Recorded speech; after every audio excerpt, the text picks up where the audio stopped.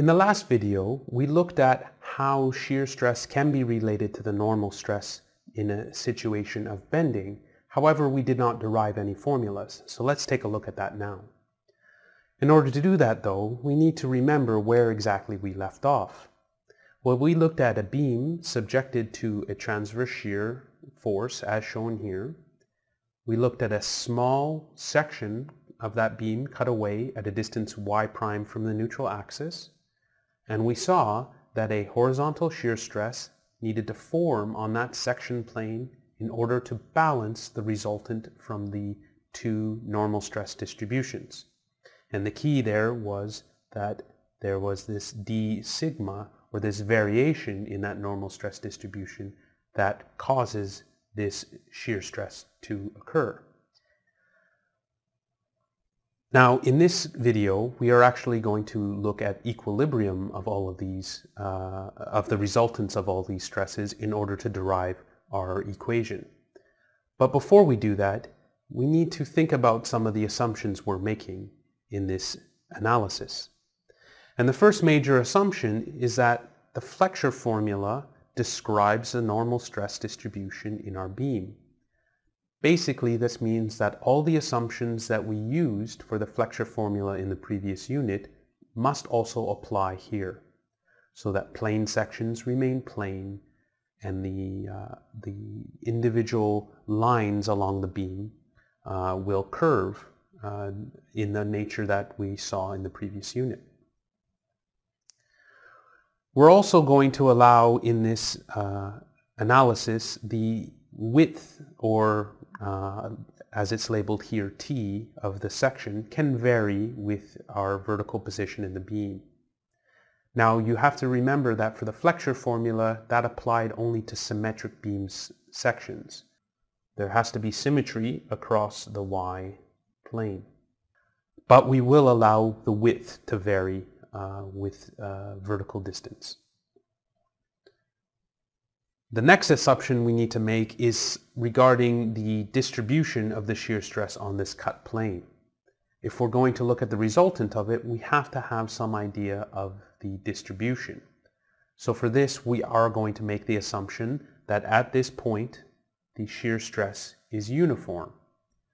With our assumptions made, we can now look at the horizontal equilibrium. So if we look at the sum of the forces in the axis of the beam, or the z direction, they must equal 0 on our element. So let's look at the resultants of our three different stress distributions. First, let's look at tau. So tau is uniform as per our assumption on this face, and it acts upon this face that has a depth of dz and a width of t. So this becomes our resultant due to our shear stress distribution.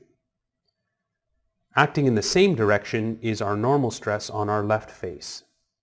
So we need to define the area that that acts on, which I will call A prime, and it is on the opposite face of the beam, this cross-sectional area. And what we need to do is integrate our normal stress distribution, sigma, times a differential area element dA over the domain A prime. Now those are acting in the direction to the left. To the right, we have sigma plus d sigma, so we subtract the integral of sigma plus d sigma times dA over the domain A prime. What we can then do is recall the flexure formula that sigma is equal to my over I, and we can substitute this in to our equation. And we get the following. What we can also see here is if we expand out this term here, we see the addition of the integral of my over I dA minus the integral of my over I dA, because you can separate out this dm. So this is cancelled out by that term. And what we are left with is that 1 over it times dm by dz is equal to the integral over the domain A prime of y times dA. If we take a closer look at this result, there are some simplifications that we can make.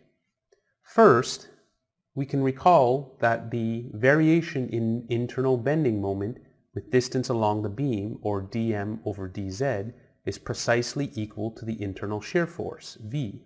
So we can take this and substitute it in. We can also recall that the integral of y dA is the first moment of area.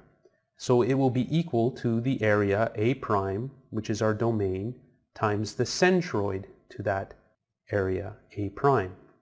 So we will call that y prime bar, and that's the distance from the neutral axis, which is here, to the centroid of A prime. And for simplicity, we will give this a label Q, and that is the first moment of area A prime about the neutral axis.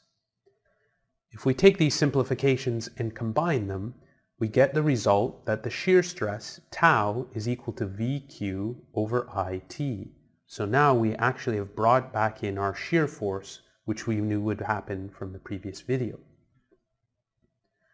Now the only simplification or remaining thing to do is remember, due to complementary shear, that the horizontal shear stress is equal to the vertical shear stress. So tau in the vertical direction is VQ over IT. Now we can take a look at this again and see that we can take our thickness term and bring it over to the left-hand side and do our shear stress tau times our thickness T, and that's equal to VQ over I. Now this might actually ring some bells. The shear stress times thickness is actually known as shear flow.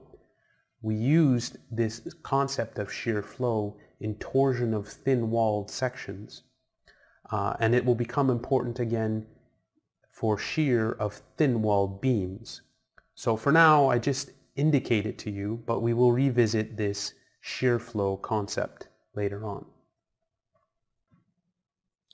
So now that we've derived this formula, what can we say about the nature of its distribution? Well, if we look at the section of our element again, showing a distance y prime, what we can see is this term V will be constant for the section. It is the internal shear force acting on this entire section.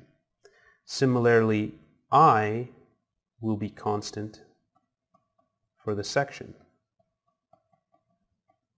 The moment of inertia of that cross-section is constant. It's not a function of y prime. Now the area A prime is, and that all comes into play in Q, but V and I will be constant for the cross-section. T can also vary, but for now let's just bring T over here and equate this to shear flow, just to remove T from the equation.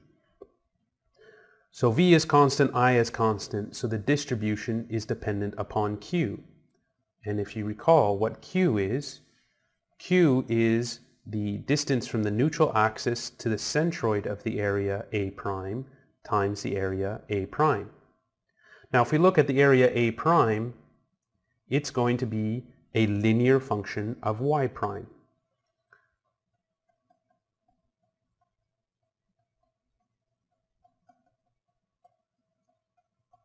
It's going to decrease with increasing y prime in a linear fashion. You can formulate that, and we'll do it in some later examples, but it should be pretty clear that that area will decrease linearly with distance from the neutral axis.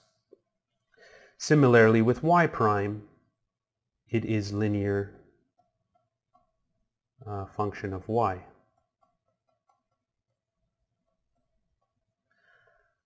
So that distance to the centroid will vary linearly with our location of our section. So that means that Q is proportional to y prime squared. So it should be a parabolic distribution. And because V is constant and I is constant, our shear flow should have a parabolic distribution. So that's one thing we can already say. And if we think about the fact that the shear stress reacts the imbalance between the two normal stress distributions, that also gives us an idea of where it will be maximum and minimum. If you had y prime equal to 0, you have all of the tensile stress acting on both sides, and so you create the maximum difference in resultant normal force. Whereas if y prime brought you all the way up to the top and we included the entire cross-section, well, we know the normal stress distribution over the entire cross-section has 0 resultant. So you would have 0 force or 0 shear stress acting at that top surface. So if we then plotted from our neutral axis a distance of y, and this was the periphery of our beam, it has to be 0 at the outer portions because the entire normal stress distribution will produce 0 resultant, and it's going to vary parabolically to a maximum at our neutral axis.